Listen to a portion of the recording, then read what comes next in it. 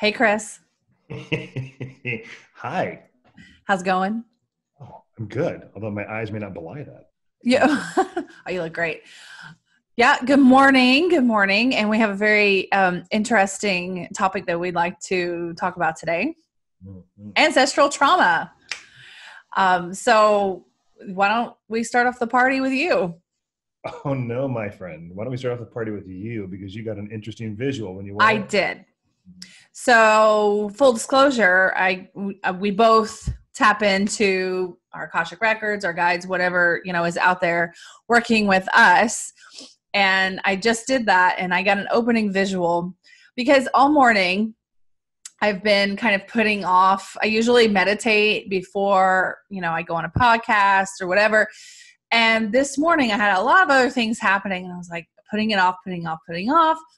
And then finally, I just opened my records and the whole question that I had this morning was like, am I going to have enough to talk about? Because this is kind of an unexplored topic to me. And right when I just opened my records, I get this huge Big Bang kind of explosion. Like it was like Big Bang of the universe. Mhm. And I heard, you don't even know that half of it. So I was like, whoa. And they said, you have a lot to learn. And so we're going to give a lot of information today, which is great because now I feel supported because I didn't do what maybe I should have as a human to prepare for this topic, which is terrible. And I'm so sorry, partner. But they're like, don't worry, we got it. And there's a lot for us to unpack. So I guess I'll start by kind of seeing what they have to say, and we'll go from there. So immediately they tell me what I think about ancestral trauma and lineage is completely wrong. Mm. And that's very interesting because even before maybe about a year ago, I didn't believe in it at all. And it was only a couple of exercises in my Akashic Records practicing certification programs that I was like, oh, wait a minute, there's something here. What is it? And I didn't think it existed. And they're telling me that it does. And that I also have ancestral trauma. And that I knew I had past life trauma. That's for sure. I did carry that. But I also have ancestral trauma. And this is getting personal. A lot of racism kind of past is coming up. Not that I am a racist in this life or try not to be, like this is just what they're giving me right now. And a lot of control issues and a lot of dominance. So that's very personal. Have you That- ever kind of explored that for yourself? yeah, for sure. And I'll share something else in the vein of vulnerability because there's just so much to explore here. Yeah.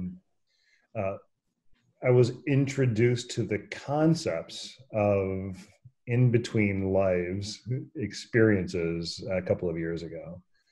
And when I read this book that was introduced to me vis-a-vis the Akashic Records and doing work with Helen, it was a Journey of Souls or something along those lines by Michael Newton. And I read it and I was like, holy shit, like this makes sense. Like it just felt right. And it's attractive when you start building a relationship with the records, right? Or, this field of crystallization, if you will. And this sounds just as goofy, but when you start to develop a relationship with what we can call the Akashic Records or even the quantum field is what seems to make more sense for me, that you can get so out of your head and so out of your body where anything that is of this plane, of this particular existence can almost seem trivial because there's so much else that's external to what you and we are experiencing right now. And so then I had this experience when I was coming out of a meditative state, and Meredith had gotten up from this mattress that we were lying on, and she went to go get dinner, and I just sunk right back into it. And what I was immediately presented with was an image of me as a virile young man, blonde-haired, blue-eyed, in a German beer hall, and we're like clanging steins and laughing, and like there was nothing wrong in the world. And I'm panning around, and I see the red banners with the swastika on it, and I was like, oh, and it felt very much like an experience that I'd had. And from there, it went backwards. So then I'm on ships. There's folks that are enslaved. There's crusade. There's marauders. There's me with swords. There's going throughout this existence. And it was all male expressions that I was being presented with. And to see the trauma that I had impacted as a human on others and on myself. And she had come back to get me, and she's like, Chris, it's time. And I was like, and I came out, and she's like, what? And I was like, I'm the perpetrator. Wow. And, yeah. And I won't ever forget that. And this understanding of the human experience, and we can get sucked into the learnings and being the victims of others' actions or our own actions that have enacted trauma upon ourselves. But I had never been presented with a situation where I just went through this catalog of expressions where it was like, boom, killing, raping, pillaging, like all the way through. Ooh. And that was a good counterbalance to these other expressions that I had been playing with over the last couple of years. So yeah, a similar experience, but it is a really good baseline from which to begin this conversation. Absolutely. Yeah. First of all, very, very, very interesting experience that you had. And I haven't explored completely my ancestral, like DNA kind of lineage, which information is now coming to me, of course, because I didn't do the work, but beforehand. But I have done past lives, and in this life, as Christina, I've had it pretty good. Like, I've had it really good. I haven't really had a lot of trauma. I haven't had any trauma in this life, and things have been rolling pretty well. And I think of myself as a very good person. If there's a quarter on the floor, I'm going to be like, whose quarter is it? And I don't kill people. I try to be respectful and very kind to people, and, just being a decent human. When I went back into a past life of mine, I've been to ones where, I'm just normal people or whatever, but there was one, and it actually traumatized me to see it, where I was a serial killer.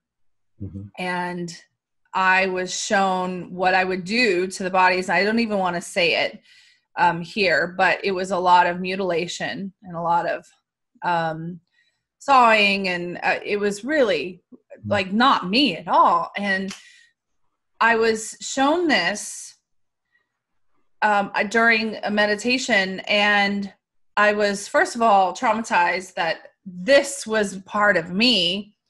But then second, what was the takeaway? What is the takeaway from experiencing something like this? Why did my soul choose to be such a monster? Mm-hmm. And it's all the answers that come to me are learning. And by my soul learning through different experiences, it enriches it so that I can move forward with my missions in the future. Mm-hmm. And so that it sounds terrible that I was that kind of person, but then now I don't even fathom doing something like that because I learned, you know, I mean, it seems logical that I wouldn't want to do that, but I do think that experience had a lot to do with the way I am now. So it does add a component, but, you know, the lineage, my, you know, father, my grandfather, and so on, you know, there's DNA that's been proven in science, right? And the DNA, you do carry on DNA. And it's very interesting when they look into people who are adopted and then the adoptee finds their birth parents and they're in the same industry of career or something like that. So that is very interesting. And I know that's very science-based, but there's an energetic level to that as well. So you're passing on energy. It completely makes sense that that is occurring. Yep. Now, a lot of this presupposes the possibility of reincarnation would be the most known term for what this would be called, and that you have an experience, you learn, you apply the learnings, you come back, and right. And move on. And I want to piggyback on the DNA. There's the energetic being, right? So you could call it the soul or the higher self or something that's just bigger than us, and the ancestral version. Now, similar to you, I've had it really easy relative to other people's experiences from 1973 on. I also believe that I had a hand in selecting, you know, being Chris McCann and choosing my parents for a certain reason, and that my brother and sister came into this lifetime with an agreement, and that my kids and Meredith, and it is, to me, when I had these experiences and start to connect the dots, it just feels right and it makes sense. I mean, it really is like a choose your own adventure book. There's no wrong answer. You can just, if you choose to do this, choose to do this. These decision trees just keep expanding. But to that end, even though I didn't have any overt trauma enacted upon me, coming out of the birth canal itself can be traumatic. And what your parents are experiencing, whether you're coming into a joyful home, is it stable? Are they young? Are they older? Is the mother happy? Is it nurturing? And, you know, is there, what's going on in her life? There's so many external focus or external pressures that are part of this. And then just the act of coming through the birth canal, where you're in this warm, largely loving, incubated experience, and then just ripped out of there. That's trauma. And in doing work with other individuals from a coaching perspective, like, oh, look, like there's nothing wrong with what I haven't had any of this. I haven't been the victim of any sort of sexual molestation or, you know, trauma or abuse or anything, right? But there's capital S trauma, right? The very overt ones that require oppression of those that are underserved. And then there's a small s trauma. And I think the birth canal is a shared experience that most of us have had. It was grown in a test tube, so to speak. And it's a shared trauma that we all have. Now, in doing work with someone just last week, and it was this conversation, like, well, no, like everything's actually been great. Like I've had these curated experiences. I'm an only child. Like everything has been fantastic. And I said, but there's to then begin to explore the possibility of these different forms of trauma, be them energetic trauma, which you're carrying from other existences, albeit on this planet or anywhere else. And then you have the genetic trauma, right, which is passed on via blood, right, and via your DNA from your great-great-great-great-great-grandparents, et cetera. Now, what triggered all of this for me was end of July, I read this study that was published on the transatlantic slave trade. And this is, you know, post George Floyd being murdered, you know, but certainly there's an awareness of this oppression. And there's this legacy of rape from the slave trade that was being shown in today's genetics, and how, and just the conditions that these folks were living under. So, and I'll summarize it, but they had talked to about 50,000 research participants from both sides of the Atlantic. And it cross-referenced those with records from slave ships that had moved 12.5 million men, women, and children between 1515 and 1865. And some 2 million of them died on the journey. And that's tremendous. So they wanted to compare the genetic results to those shipping manifests to see how they agreed, how they disagreed. And this was a geneticist at 23andMe. And they recruited some of the participants. They found that while the genetic contributions from major African populations largely corresponded to what they expected, based on just the records that were available, there were significant exceptions. An example of that would be that most Americans of African descent have roots in Angola and the Democratic Republic of Congo, which was in line with a major slave group. But the Nigerian ancestry was overrepresented in African Americans in the US. And they think this was because of the intra-continental slave trade, which brought them from the Caribbean. The reasons were very grim as to why there were fewer genetic connections between African Americans and the Senegambia region, just based on the number who had disembarked in the slave ships. And it's because they were often transported from rice plantations in Africa to the US, and they were often rampant with malaria and had high mortality rates, which likely led to the reduced genetic representation of that sect in African Americans today. Oh. The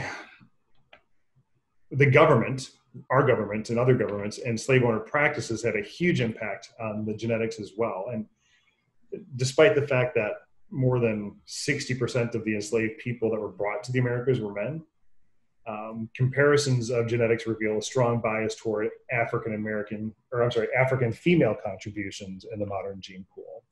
And the reason for this is just incredible, but much of it was attributed to the rape of the enslaved African women by white men and other forms of sexual exploitation, like, we'll give you freedom if you birth enough children. The imbalance was also pronounced in Latin America. Meredith and I, when we were in Cartagena, Colombia, we spent some time with folks that were indigenous there, and the trauma that was impacted upon those that were native to the land, indigenous to the land, by the Spanish, where 70% of the slaves who survived the ship voyages disembarked, compared to the United States. That's 3 out of 10 would die, and that's just incredible. So in the U.S., it would promise or promote marriages among slaves to ensure that children would form the next generation of this forced labor pool. But the ratio was actually 17 African females reproducing for every 1 African male. And what that means is that they were raped over and over and over and over again. So in the British colonized Americas, the ratio was closer to 1.5 or 2 African women for every African man contributing to the gene pool. So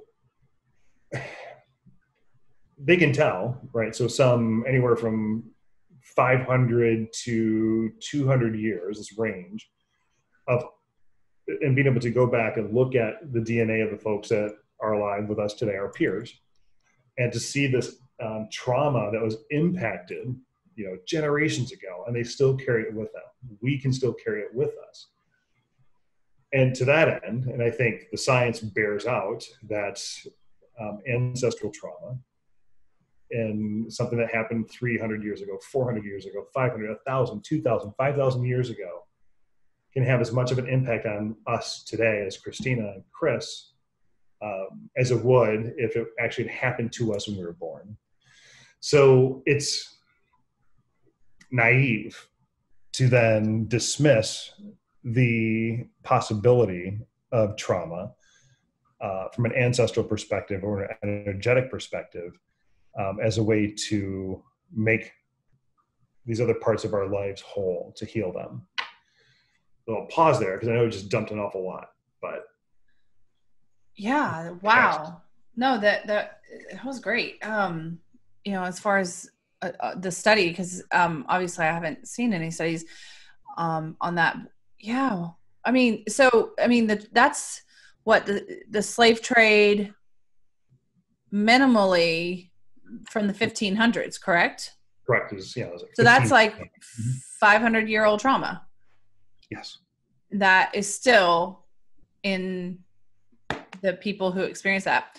Have you ever done your DNA? No, I haven't. I have, and mine's dominantly Western European. No surprise there, right? Mm-hmm. But I've got, 0 African American and 0 indigenous of the United States, so it's all European. But even though you, as Christina King today, are predominantly European, Mm-hmm. genetically speaking, do you still assume the possibility or take on the possibility of you having had experiences where you were not of European descent, and that impacts your day-to-day? You mean you could have been indigenous like soul-wise, but not DNA-wise? Correct. Oh gosh, yeah. Oh, I've explored a lot of past lives, but I haven't explored my blood ancestral DNA. So mine is more of a soul ancestry. Yeah, I've been a part of a lot of different kinds of groups, right? And I know that. I'm pretty sure about that, which is interesting because then, I'm so sure about that, but there's no science to that except that I've done it.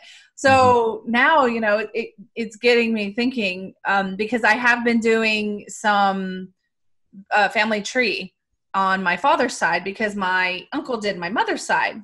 Mm-hmm. My mother's side is the one that's more of from America's start, right? Mm-hmm. So that's the one that goes from, the latest, or I guess the earliest settlers, that kind of thing. But then my father's is more recent European. And, but, now it's like, wow, I'm going to go into my records and I'm really going to explore the tree and go into the tree. There, my uncle, he's a brilliant guy. He's found a lot of stories on my mom's side, but it's hard to find the stories on my dad's side. So because I guess I could hire somebody and do that, but yeah, but as far as like soul reincarnations, there have been a lot, and my very first time that I ever did like my own past life regression, I was part of a tribe in Siberia. It was like 1,000 years ago. Uh-huh. Like, even like a date that I couldn't even comprehend when I got it. And I couldn't even pronounce my name. I asked like, what's my name? And whatever. I couldn't even pronounce my name, but it looked actually very similar. I'm 5'8" in this life, but at that time it was like, I was like under 5 foot. Mm-hmm. And so I just looked like a flattened, fatter version of myself, which is very interesting. And I was in Siberia and part of a tribe, and I got killed. And I was still, if I were an artist, I could actually draw the face. It's still in my mind, seeing that guy. Is like I got tapped on the shoulder and I turned around and I just saw this, boom, lights out. And that was my first experience exploring that. In passing, have I spoken about my 2 past lives with the weight issue? No. Oh, okay. So in this life, I'm very overweight. A good 100 pounds overweight. And so I have a lot of food things going on, a lot of emotions around food. So it's my addiction, really. Some people smoke, some people drink, I eat.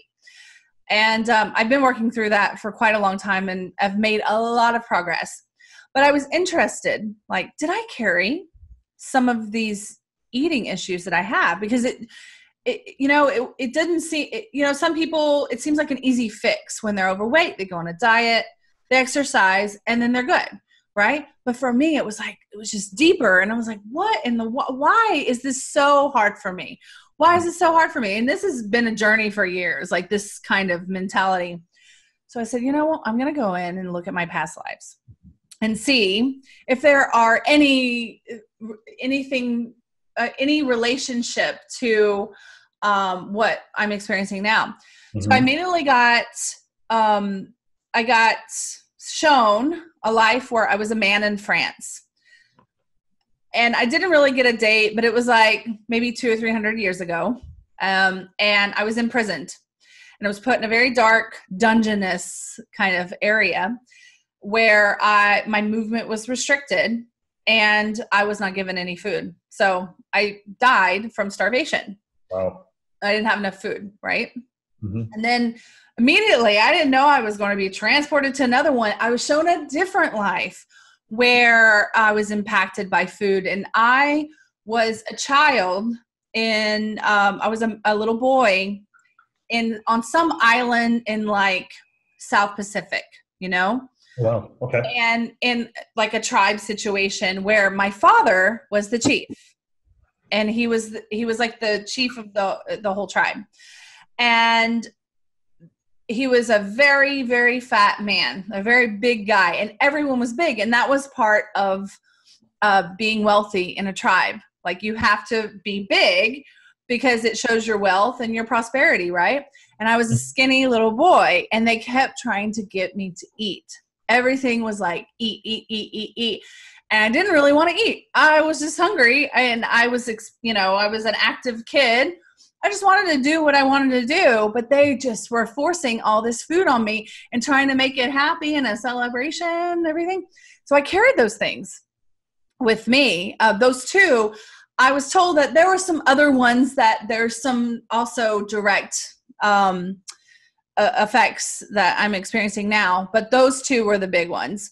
And that can completely make sense with, the amounts that you eat and the mindset that I've always had, even as a kid, like a line at a buffet, or I didn't go to buffets often, but, like at a barbecue, I would be obsessed with getting the biggest piece of chicken. I wasn't even a fat kid, actually. I was so active, but I was like, this is my piece of chicken. And it was like, I need two just in case. It was like this food hoarding mentality almost. And that was young.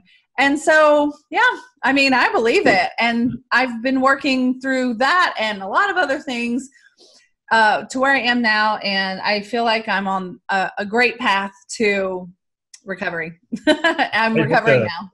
That's a great example of how to do this work. Mm-hmm. I mean, wow, to be able to then gain context around why. So one, it requires an element of compassion for yourself, right? Mm-hmm. And trying to find and trying to understand and gain that context. And knowing, and so, well, at least being open to the idea of it's not just something that happened when Christina King was born and developed a relationship with going to Old Country Buffet and finding the biggest piece of chicken.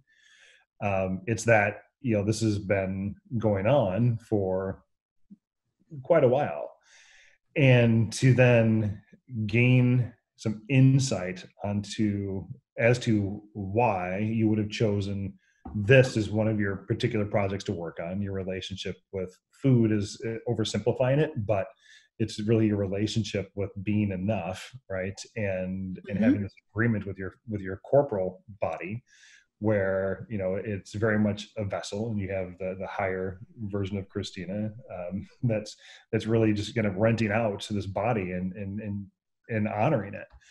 And that we're going to afford you this body because you're going to want to work on not just your relationship with food, and it's again an oversimplification, but your relationship with yourself, and you're addressing something that you've been working on for a couple thousand years.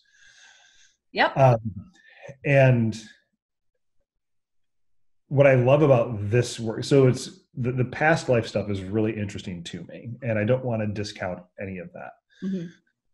What I found to be even more interesting was why then did I self-select to be, to have, Jim and Sharon as my parents, to be in this body, to have blonde hair and blue eyes in this lifetime, to not finish college and just start having accumulated experiences. And in spite of all of it, everything worked out really well. And what's my responsibility in all of this?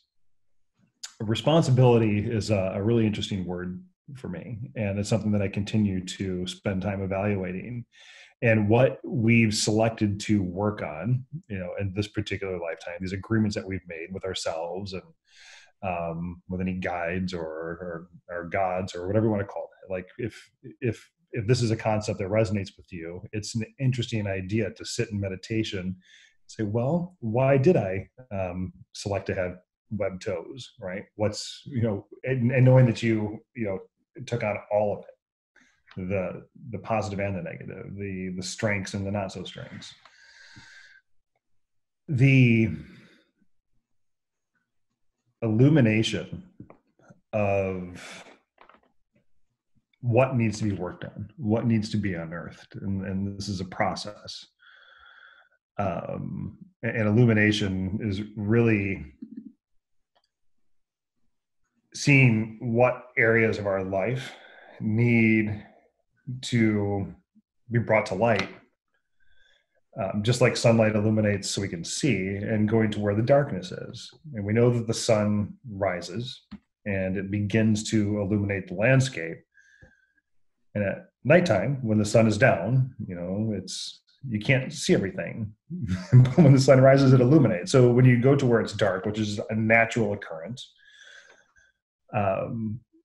it provides this opportunity to surface these shadows or these less enlightened areas for us to work on, right? So the identification of these is the first piece.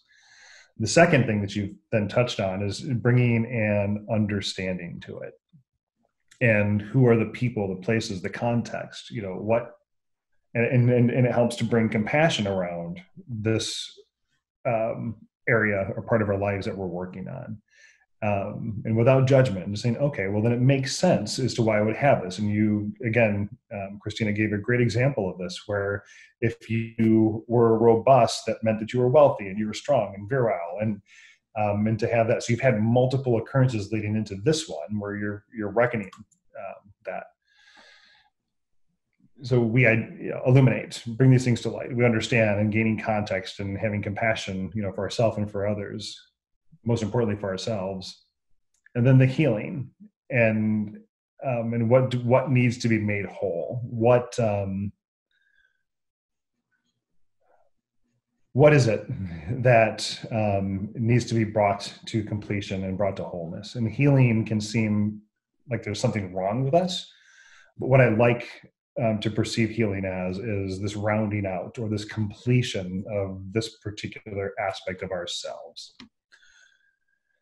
So thanks for sharing that experience. It's a beautiful example of how this work can help to provide context and clearing for challenges to make room for what's next. Thank you for that. Absolutely. Well, I have a question for you. Mm-hmm. So you've mentioned before about your past with narcissism. So I'm very curious. Do you see any link, similar to mine? I know you haven't gone, into past lives or whatever, but, do you, in your exploration of that, because I'm sure, you've also done a lot of work, did you reveal anything that was pretty deeply ingrained, like an issue or, anything? So I've done work in past lives, but it has been where it's just shown up to me, right? So it's like just going through a photo album and it's like, okay, what's the most relevant one? So I get these experiences. And I think largely for most of my life, I didn't understand what was going on, if they were just dreams or visions or anything else. So an example of one would be, and this is not necessarily related to your question, but I'd had this persistent dream from the time that I was a kid, that I had buried a body in my backyard. And it's like, wow, like, oh my gosh, like I killed someone. And this body is still sitting there somewhere in Jackson, Michigan, right? And someone's going to find out, and they're going to find out about me and what I did. And was persistent up until I actually identified it, recognized it, and got some context around it. And this feeling, and I'm sure I'm not the only one, and I'm sure you can relate, that you've done something really, really bad and someone's going to find you out, could lead to this form of narcissism, because you're acting as if something is not true, right? You're acting as if you're above a certain behavior and presenting things in a certain way. So thanks for bringing this up, because I'm going to heal right here and now. Ooh. We're getting personal today. Right. The idea in that I did kill someone, which I now know that I have over and over again. Just to be clear, not as Chris. Not as Chris. Okay. Just wanted to be clear. Go ahead. Yeah. But you still get those, like, I can understand. But this one particular instance where this body was buried and I didn't want to be found out, I was a young boy. I was like 13 or 14 years old, and it was self-defense, and I had to protect myself. And then I just buried this body in the backyard and was found out. Years later, like it just happened, like they found the bones or something. But that I had no choice. I was put into a position where it was either myself or him, and I defended myself. And that required a level of spiritual forgiveness and acceptance that certainly was not available to me 5 years ago or 10 years ago or 20 years ago. And that the human experience is very human, and we choose to be here because it is tough, and because we have the ability to learn rapidly and to evolve, because it's such a harsh environment in many aspects for us to do this work. And so it just stood to reason that, yes, I have done that. And yes, I have been a blonde-haired, blue-eyed Nazi who was just doing what we're supposed to be doing and championing the cause. And it wasn't even that experience, Christina. It wasn't even like I was anti-Semitic or anything. I was just pro-Germany, pro my friends, and pro doing the work. Yeah, you were sucked into it, kind of.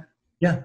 And the same with the Crusades, and the same with, and on both sides, right? It wasn't just on the Christian side. It was very much on the Islamic side, and all of it, and pirates and slave trade and being enslaved and all these things.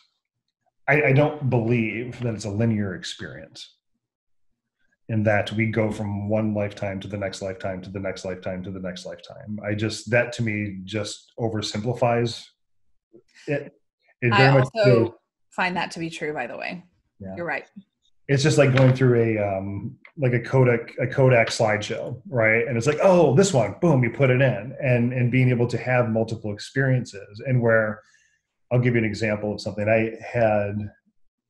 Robert Peng is a Qigong teacher. He's online, and he had this experience where he was secluded, and I'm probably getting the story wrong, but where his teacher had put him into a small dark room for so many days to where it was sensory deprivation. And he was a young man. He was like, gosh, like I wish I had that sort of experience so I could at least relate to it and take some of those learnings into this lifetime.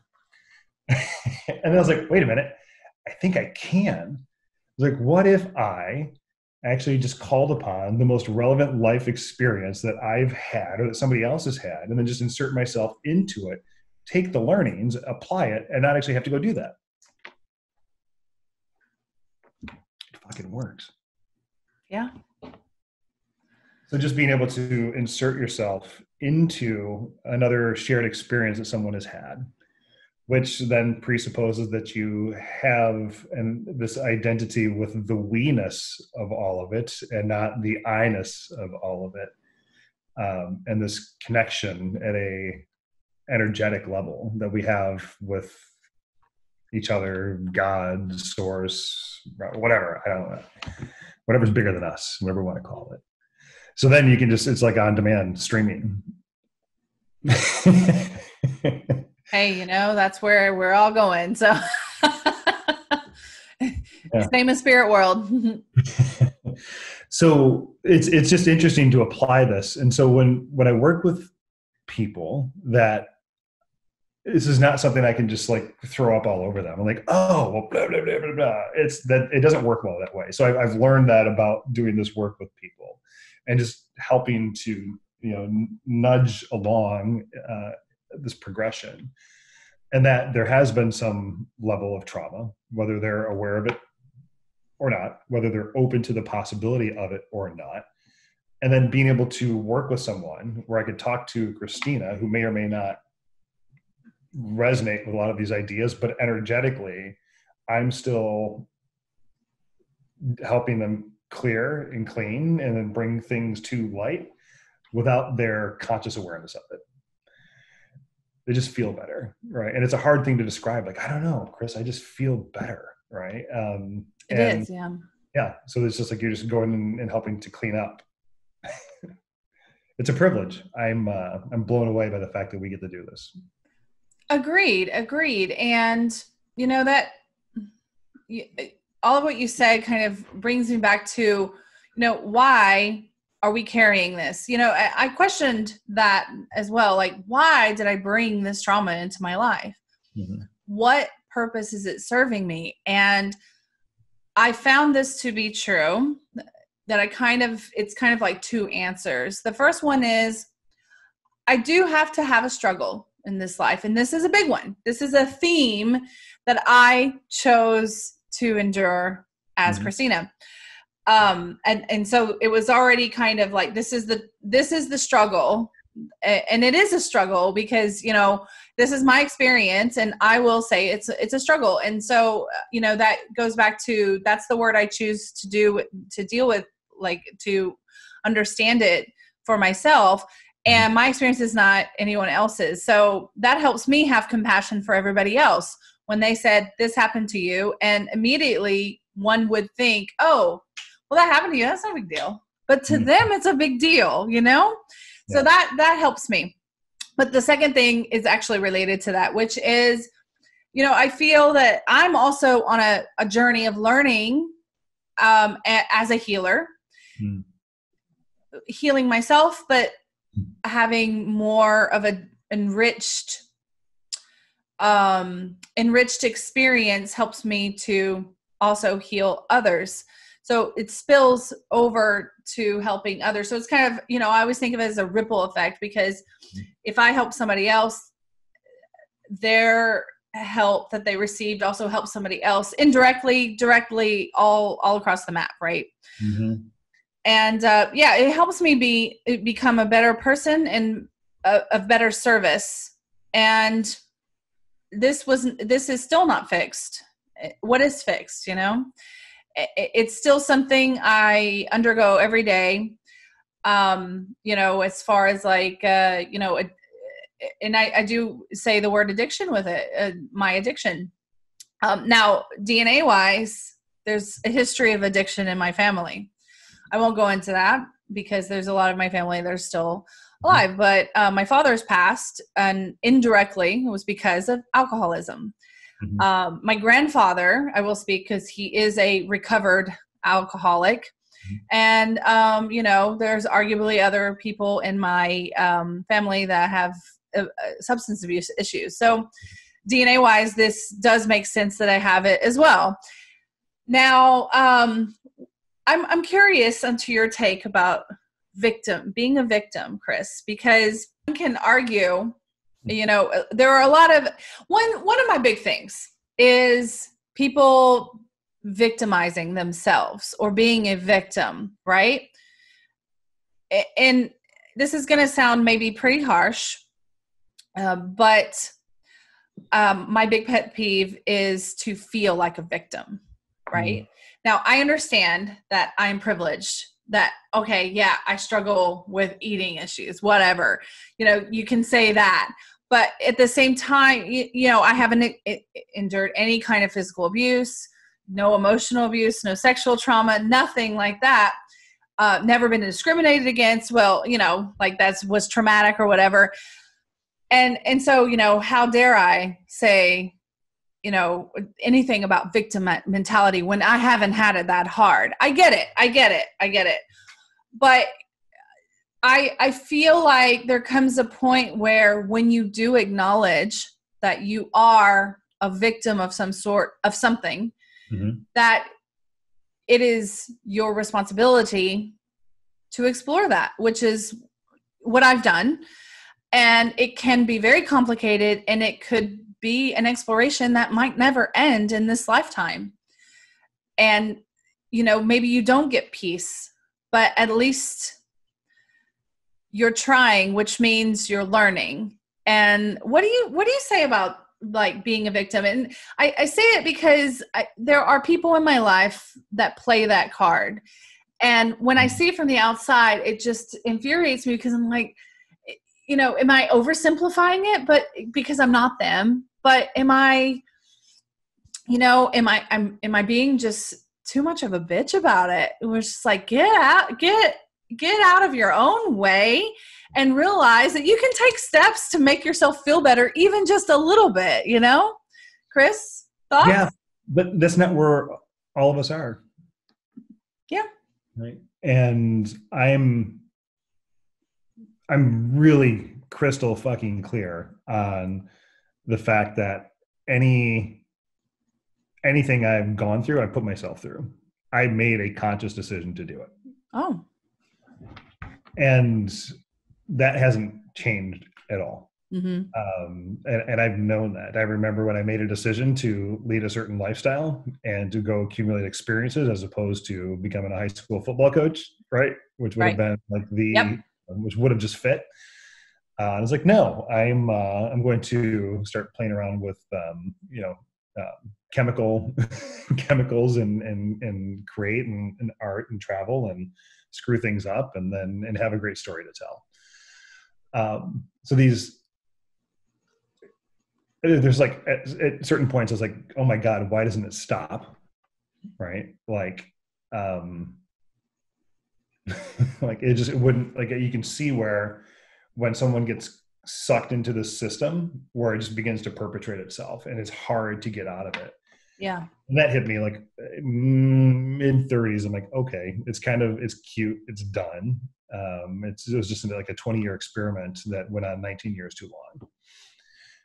And I was lucky enough, because I'm privileged enough to have been able to just bootstrap my way out of it and then find myself in California and living a great life. And my kids still talk to me, which is amazing. But it's not for us in this work to tell people that they're wrong. Right.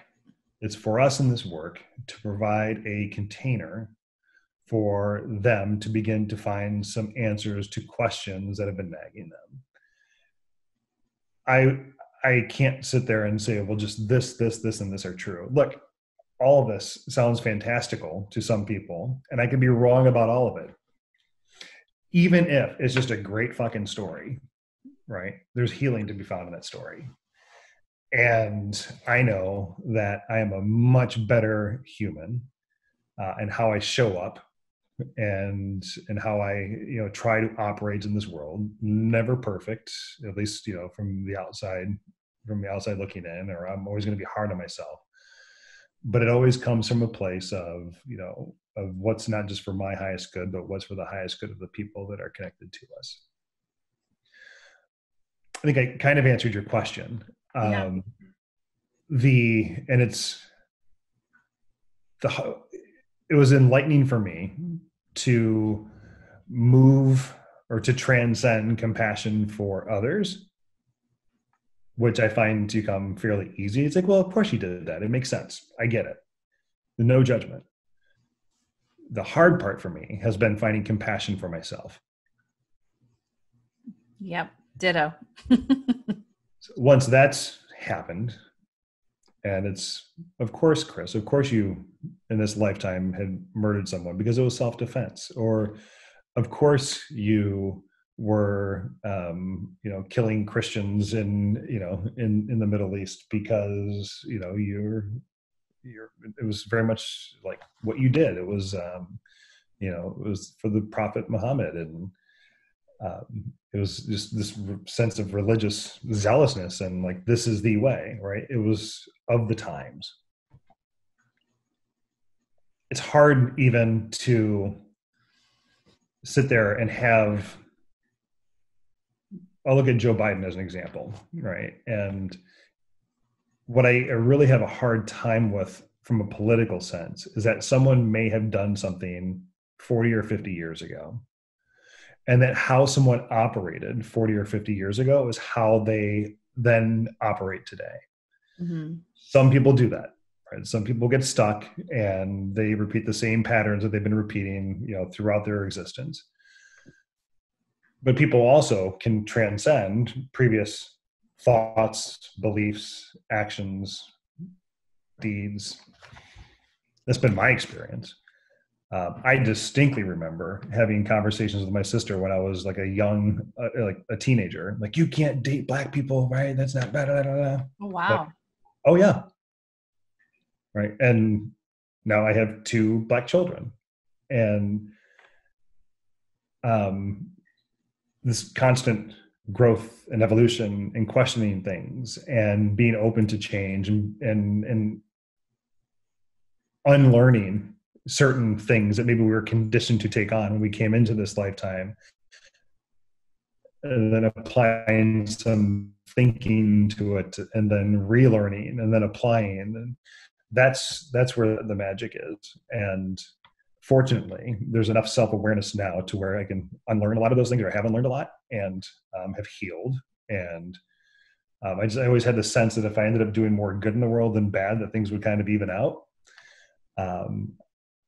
I think I've jumped that shark, but by no means was I perfect. I made a ton of mistakes and hurt a lot of people. And I don't feel like I owe anything to anyone other than to myself, right? And just fixing my own shit. Yeah.